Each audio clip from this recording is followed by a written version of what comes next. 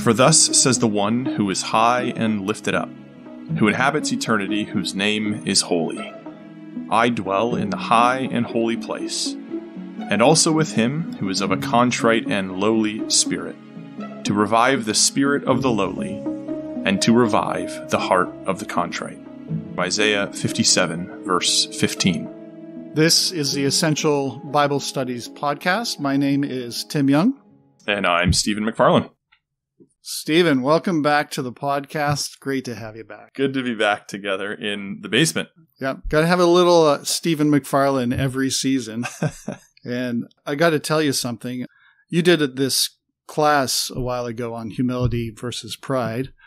And I was going back over, I was watching the video, and just to get through it and take some notes for this podcast. Mm-hmm. And I sped up the video to get through it quicker. If you've ever done that, but no. I put like 1.5 times, yeah. And I'm just sitting there taking notes and everything. And I get halfway through and I forget that I did that. And I'm like going, "Oh, Steve is on fire." He's just ripping it up. He's like the Energizer Bunny tonight. And then I realized that I sped you up myself. Too. He's also very short tonight. That's great. We got a lot ahead of us. We're going to take it slow. Well, maybe not so slow, but we got a lot of verses here because we have a very important subject, as usual, an essential Bible study on the problem of pride. We've had this season some practical things about sin. One of them was dealing with covetousness. This is another one of those that is so prevalent in the Bible, really gets at the heart of the matter of practically what sin is like in our lives. And this is this problem of pride. Mm-hmm. When you're reading through scriptures, it's one of those concepts that comes forward in a lot of different kind of words. So when we consider pride, you also got these terms like arrogance or arrogancy. You have presumptuous.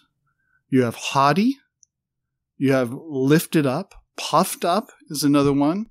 Conceited or boasting. When you think about it, those are all terms that relate to this concept of pride. And then you have the opposite. What would be the opposite?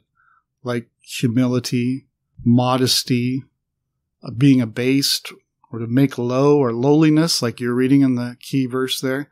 Contrite, or of a broken heart. So whenever we see these words, we're getting into this subject.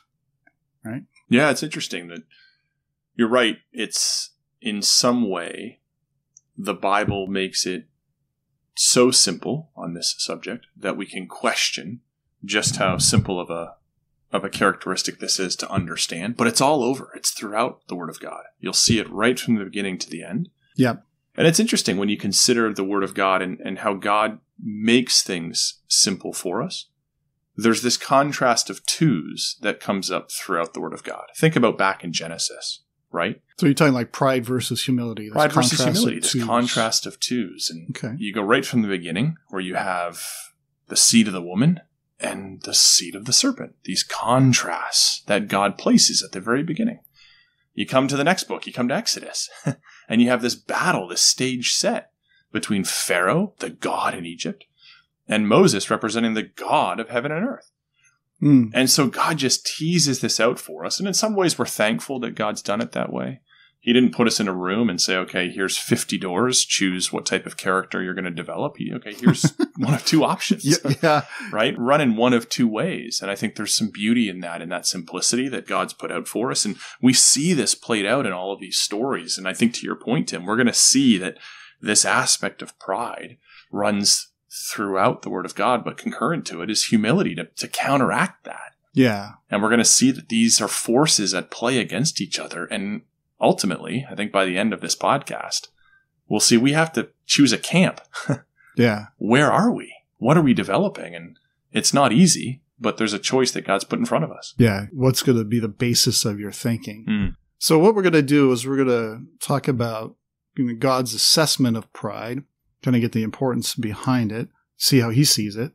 We're going to talk about the problem with pride. I mean, why is it such a big deal? Then we're going to talk about how to recognize pride in ourselves, in our lives, and what we can do to combat it.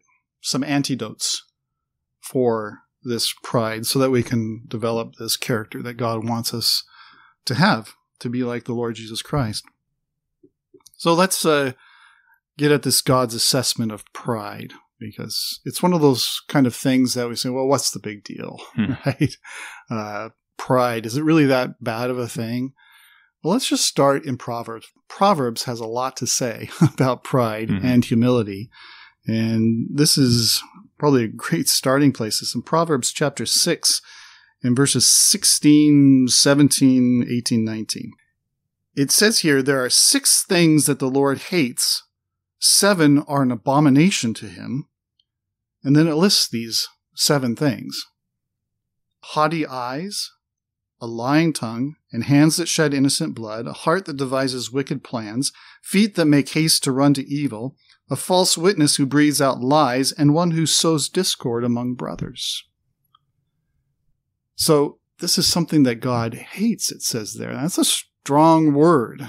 And in our society today, people often say, well, you can't hate, but there's things that the Lord hates. He despises. That word has the idea of being odious to, or being a foe against, or it's an abomination, it says.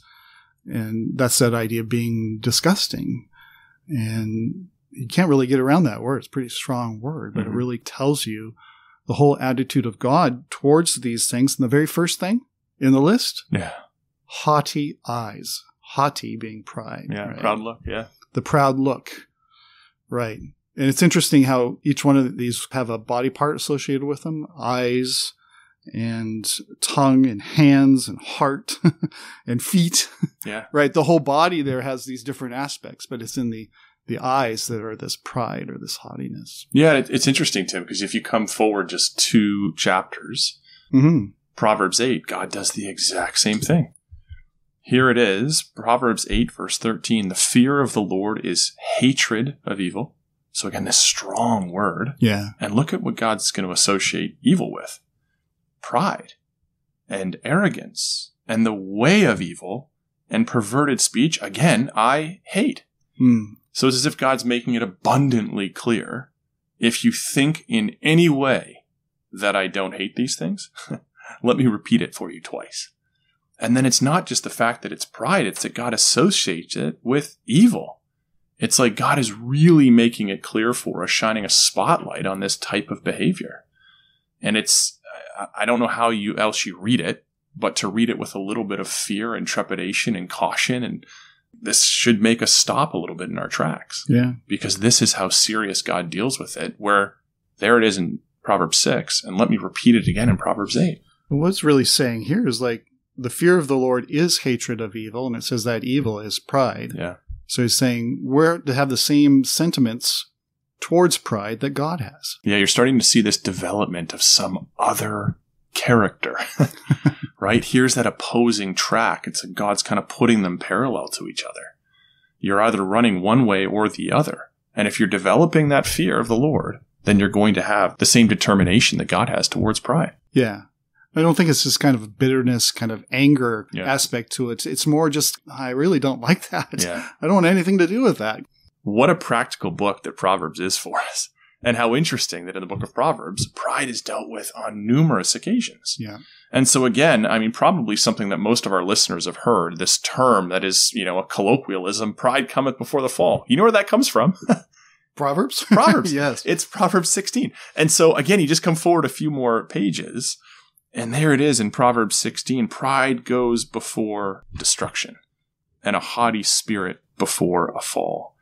And so you're even starting to see this aspect of judgment that now starts getting brought in because of pride, because of this development of pride.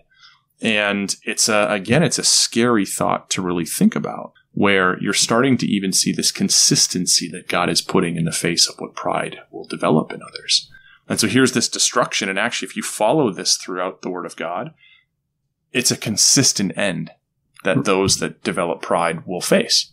Right. And listen, it's one of the beauties of Scripture, because again, God doesn't kind of just give us these, one-offs and make us try to make these assumptions because of something that's said once. God makes a theme so consistent that you can just trace its usage all throughout the Word of God. So here it is in Proverbs 16. You'd see the exact same thing if you're in Proverbs 15. The house of the proud, what happens to it?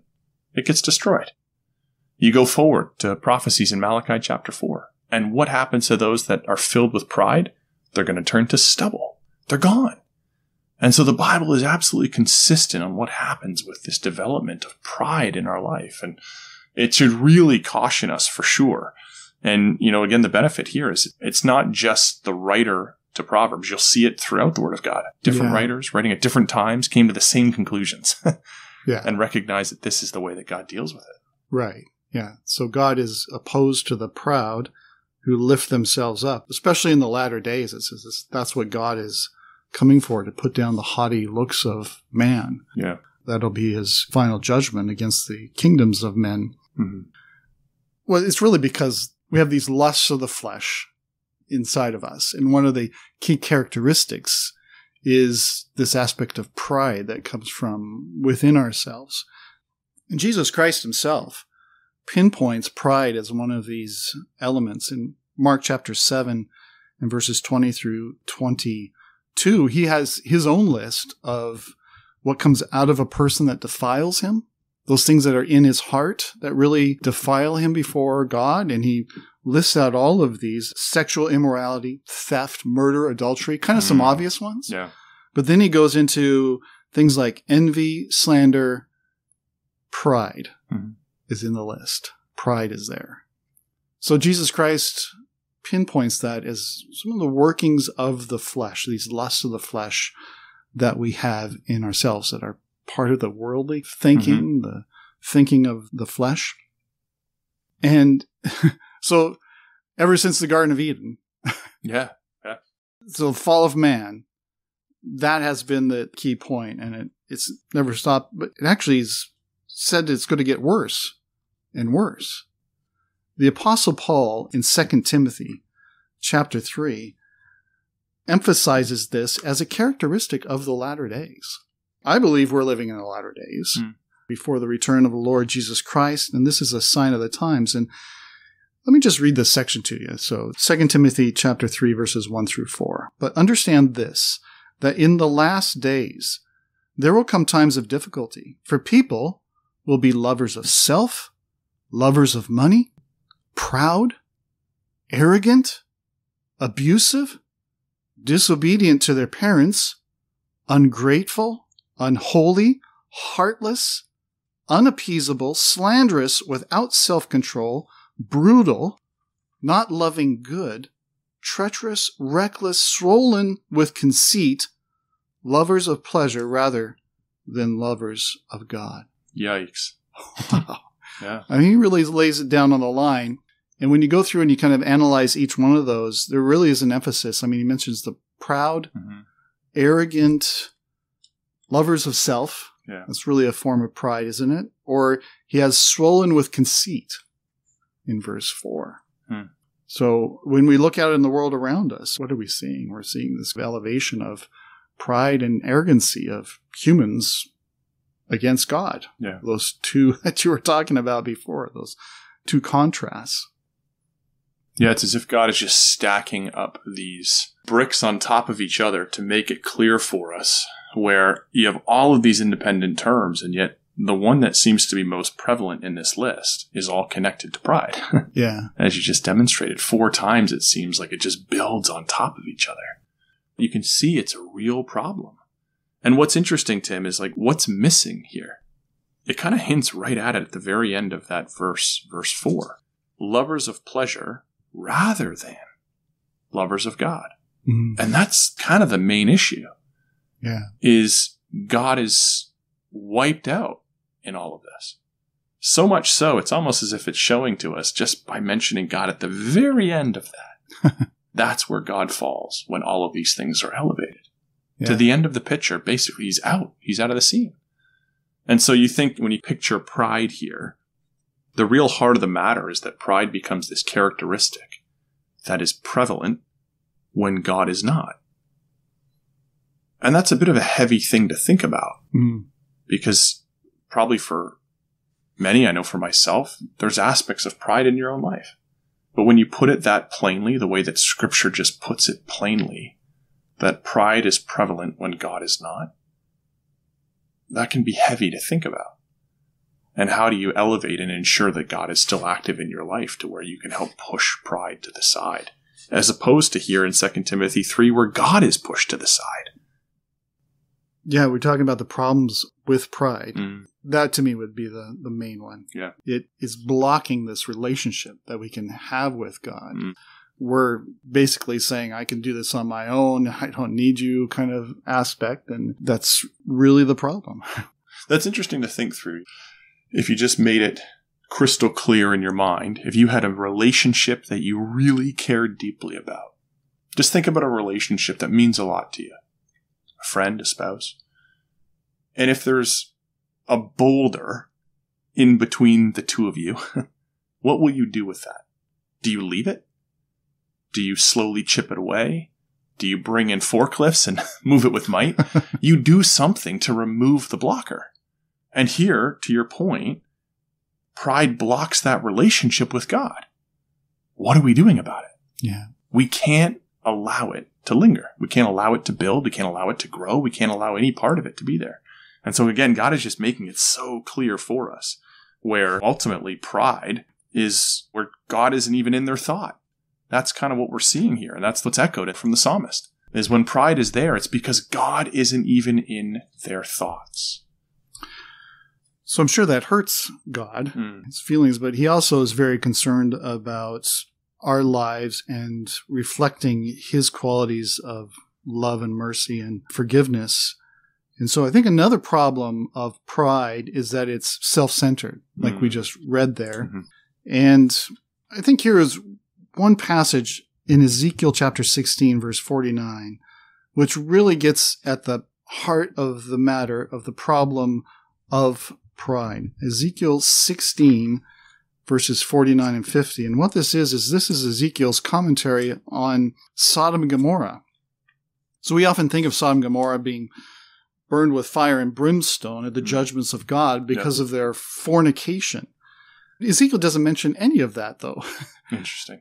It's very interesting, and his commentary, though, I think really gets at the heart of the matter. What we see in Genesis of the evil wickedness of Sodom and Gomorrah is just some of the fruit of this mentality of pride that had been developed in that city, and that's what was really so odious to God. So it's Ezekiel 16, starting in verse 49. Behold, this was the guilt of your sister Sodom. She and her daughters had pride, excess of food, and prosperous ease, but did not aid the poor and needy. They were haughty and did an abomination before me, so I removed them when I saw it. So pride. Mentioned first again, too, Tim. Yeah. So there's three things there. You have pride, excess of food, and prosperous ease. So that's the problem when we start seeing this wealth that prospers in society. It brings forth this aspect of pride, and that takes center stage. And you forget about the poor and needy. Yeah. Right? And so that's really what God's concern was. And one of the problems of pride is this kind of self-centeredness. Yeah, and you see why God has to deal with it. Because it brings with it this contention between the relationship that God's trying to develop with those that would seek to follow him and those that are choosing not to. Yeah. And that, again, follows consistent with the theme of Scripture. Because in the Word of God, it's very clear to us that pride brings out this contention. Yeah. And it brings out this characteristic and this attitude of contentious behavior where, we're even told, again, take a guess where it's brought up that pride brings contention. I'll give our listeners 2 seconds to tell me the book. It's in Proverbs. Proverbs? Yeah, it's in Proverbs again. And maybe that's part of the outlet of this podcast, Tim, is you just spend some time. What's beautiful is there's 31 Proverbs. You could just start by reading one a day. And 31 chapters. 31 chapters, yeah. And, you could just read it and you'd see these themes come out and you'd see the development that God wants us to make. Yeah. As opposed to pride being developed. But it's interesting because there in Proverbs 13 and verse 10, we're told where there is strife, there is pride. It's just so clear. And again, that's perhaps a verse that makes us just look into our relationships a little bit too. Yeah. The relationship that we're developing with God, the relationship that we have with those around us. Where there is strife, there is pride. Just makes you think a little bit. That's pretty point blank. Mm-hmm. Yeah. Again, it's getting at the heart of the matter. So yeah. If there's some sort of contention, really pride develops in this contempt for others. This looking down, and the Bible often talks about that. Don't consider yourselves better than others. That's pride. Mm-hmm. And when you do that, that's what really causes this contention.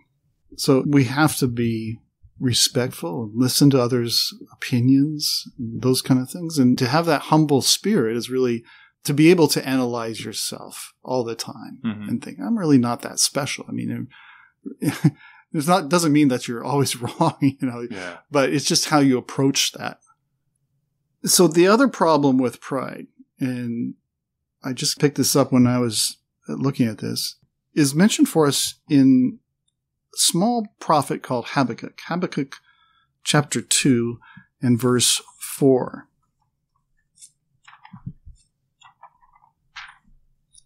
It's so small I can't even find it right now. Now, Habakkuk chapter 2 and verse 4 is one of the passages of the Old Testament that's quoted most in the New Testament. Oh, interesting. That the just shall live by faith. And we just had a podcast earlier this season about God is just and the justifier. And so Paul really likes this verse. But if you read the whole verse, it says this: Behold, his soul is puffed up. It is not upright within him, but the righteous shall live by his faith. So in other translations, this is the ESV, it says puffed up. But that's pride, isn't it? So other translations translate that as pride or being lifted up. I guess literally the Hebrew means to be swelled up. Yeah, it brings about some pretty clear imagery, doesn't it? Yeah, puffing out your chest or whatever. But you see in this verse, the contrast is between those who are prideful and those who have faith.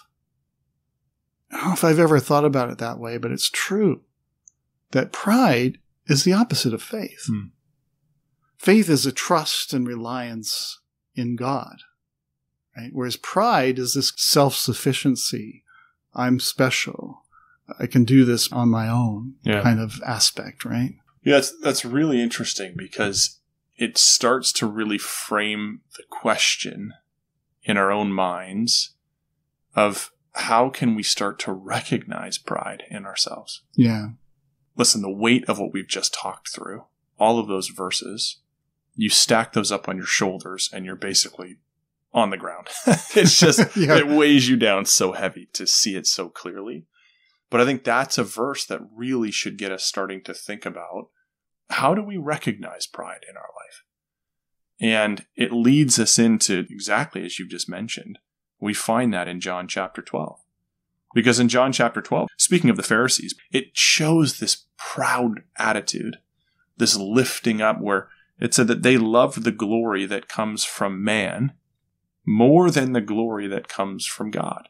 There's this puffing up, this blowing up of your own chest because of what you've been able to do. And others recognizing that and pushing that onto you. And it feels good. And yet maybe there's something here for us to start to recognize pride in ourselves, this dangerous characteristic and attitude that can be developed.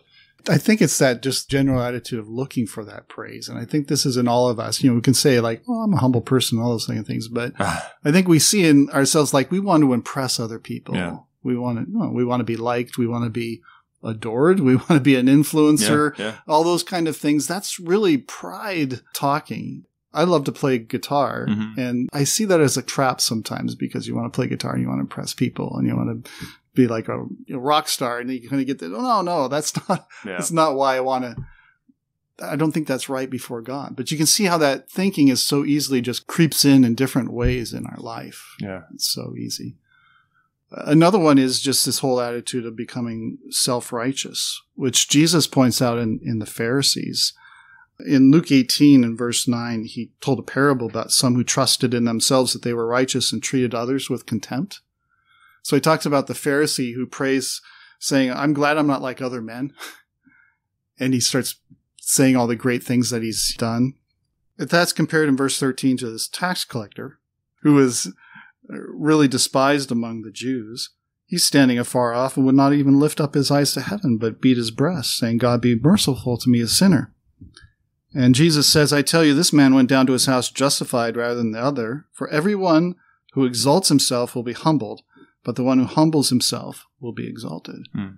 That's such a great parable, and just the contrast there, the two ways like you were talking about. To be like the Pharisees, lifting himself up, exalting himself, and just boasting about his accomplishments, versus this tax collector. Yeah. And that's called out in the book of James, right? Boasting is evil. Again, there's a lot of very simplistic phrases that the Bible puts forward for us. And that's a great one that ties into that story, right? Boasting is evil. I think it really drives, again, to probably some of the heart of what pride and this characteristic that's developed. It speaks to our motives largely, right? Why is it that we do what we do? Yeah. And, are we compelled to help others, to work hard to further the work and the will of God? Are we interested in developing the character of God? Or are we more interested in some of the examples that you've kind of walked us through and furthering how we're viewed within our community or our workplace or amongst our peers? Is that what drives us? And that's why we're doing what we're doing. And that's how this development of pride can really start to come about, where we want that, right? That means a lot to us. There's this boasting that comes from it, loving the praise of men more than the praise of God. And, I think it's difficult not to be lifted up in those ways. Right? That's a challenging task. If it was easy, Tim, the Bible wouldn't spend so much time talking about pride. Yeah. Right? And I think that's why God has to put it. It's addressed so often. And so knowing how difficult it is, there's a level of appreciation that it's not just this mental exercise to go through once, to just listen to this podcast and think we're going to sort it out for you. I'm sorry, we won't. Right? This is a daily reminder. Yeah. Something that has to be consistent and always thought about as we go throughout our lives to try to develop the character of God. I think you said James when you talked about boasting. I think you're talking about chapter 4 and verse 16. Yeah. And this passage here in the context really shows how subtle it can be. And that's how sin is, right? It's very subtle.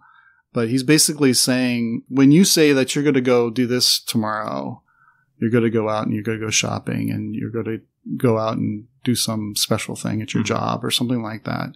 James actually calls that boasting, because he says you should say, if the Lord will, I will do this or that.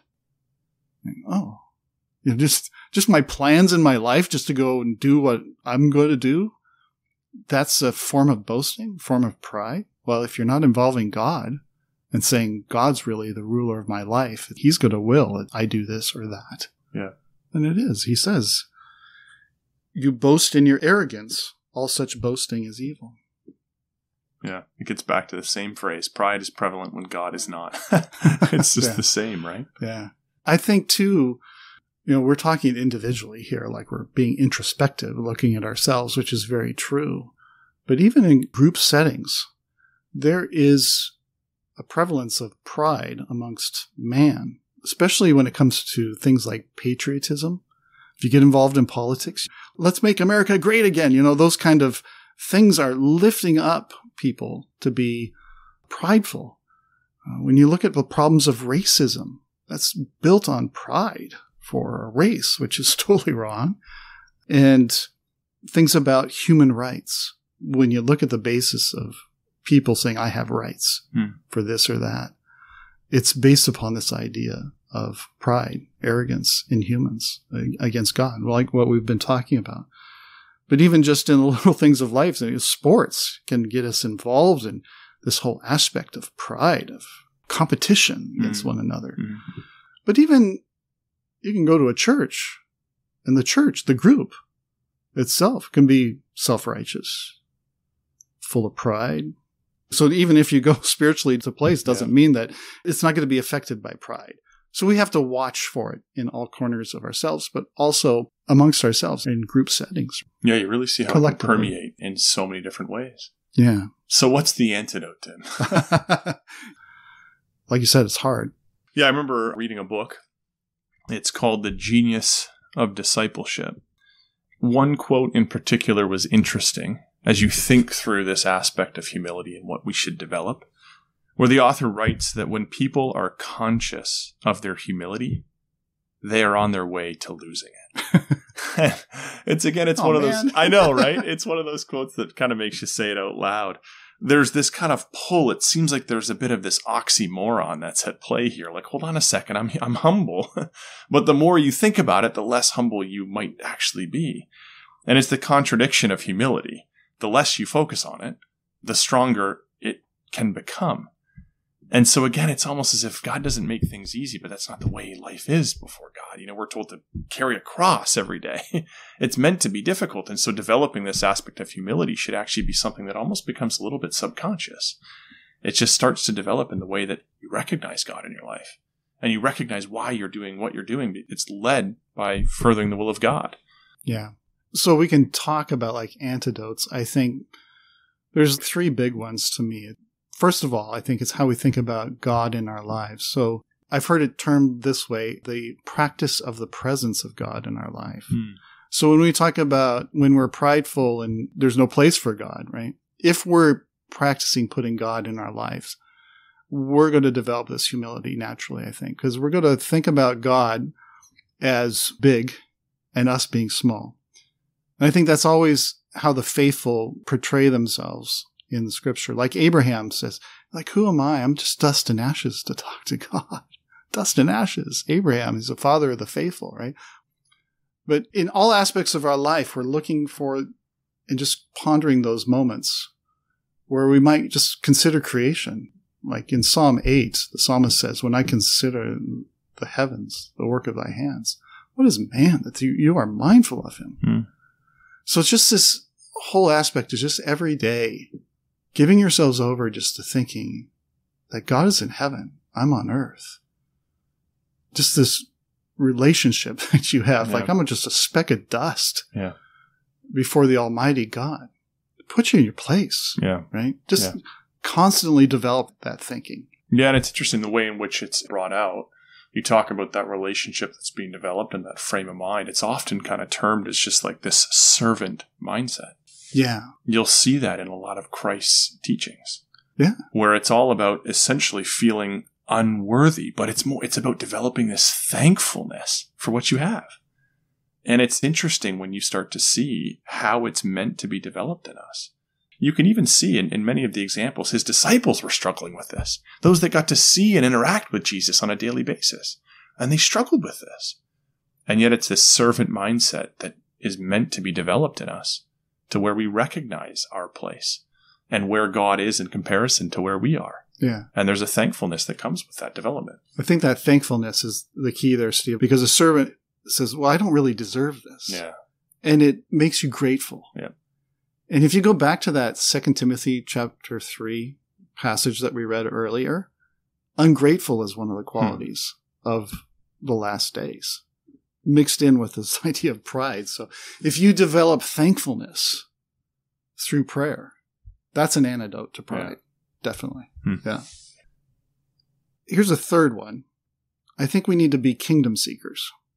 So when we talk about collective pride with groups, politics, whatever sort of group it is that's in this life that is trying to do something substantial in this life and make a name for themselves, we realize that God has a lot bigger picture. Yeah. Right? Christ is coming back. Christ is going to set up this kingdom of God on earth. And that's what we are. We are kingdom seekers. So we're not seeking a name for ourselves in this day and age.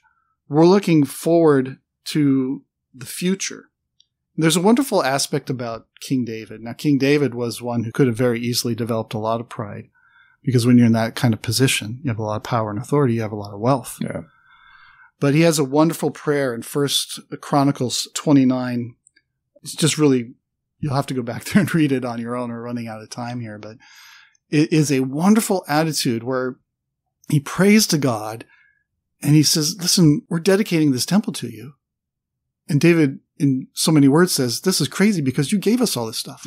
Yeah. I mean, who are we to give you this when you've already given us everything?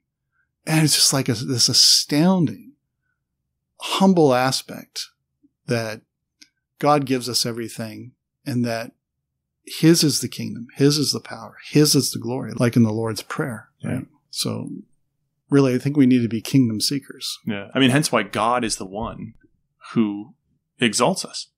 That's it's up to God to do, not us. And again, we'll go back to James chapter 4 to prove that point. It's funny, as we're kind of talking through this, Tim, we're going to a lot of the same places, which is interesting. Yeah. In James chapter 4 and verse 6, it says, God opposes the proud, but gives grace to the humble.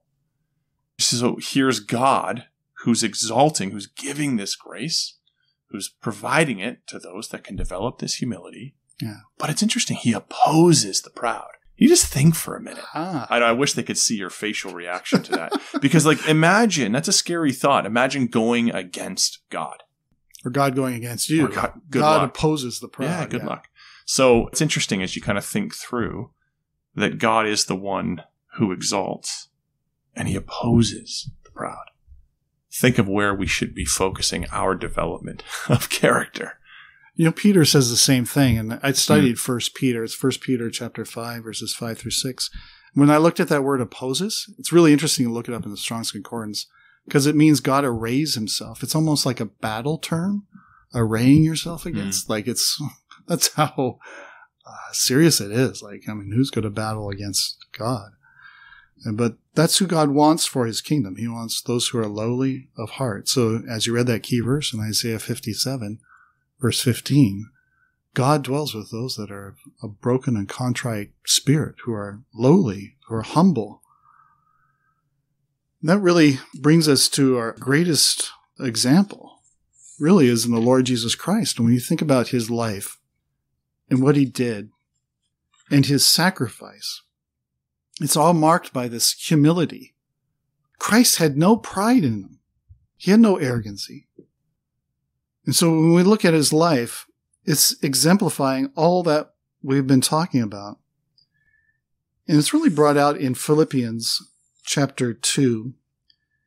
And I'm going to just read this passage, and I think it really just speaks for itself. It's a little bit of a long passage. I'm going to read Philippians chapter 2, verses 3 through 9. And we're going to see this all wrapped up in the Lord Jesus Christ. Do nothing from selfish ambition or conceit, but in humility count others more significant than yourselves. Let each of you look not only to his own interest, but also to the interest of others. Have this mind among yourselves, which is yours in Christ Jesus, who, though He was in the form of God, did not count equality with God a thing to be grasped, but emptied Himself by taking the form of a servant, being born in the likeness of men, and being found in human form, He humbled Himself by becoming obedient to the point of death, even death on a cross. Therefore, God has highly exalted Him and bestowed on Him the name that is above every name, so that at the name of Jesus every knee should bow in heaven and on earth and under the earth, and every tongue confess that Jesus Christ is Lord, to the glory of God the Father. I don't think I can add anything to that. I think it just says it. You can see in those words everything that we've been talking about. Yeah, it's a beautiful summary. But it's interesting too, Tim, because it starts with a challenge. Let this mind be in you. Yeah. There's a bit of a challenge in those words. As we kind of sit and you think about that mind being developed. Is it being developed? How are we fostering that development of the mind of Christ within each of us? It's interesting that it would kind of start in that way, putting us a little bit on the hot seat of really thinking through how we're aligning to the character of the Son of God. Right. Well, that's a great place to wrap it up, Steve. Another great conversation. Thank you very much. We'll see you next time, Tim. See you next time.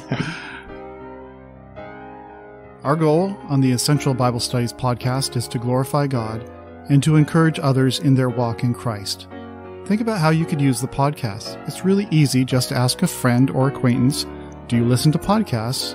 and hand them an Essential Bible Studies podcast business card. If you'd like to do this, then I'd like to send you one of our media kits to promote the podcast. Just get in contact with us at our website, www.essentialbiblestudies.org, or direct message us on Instagram or Facebook. Freely you have received, so freely give.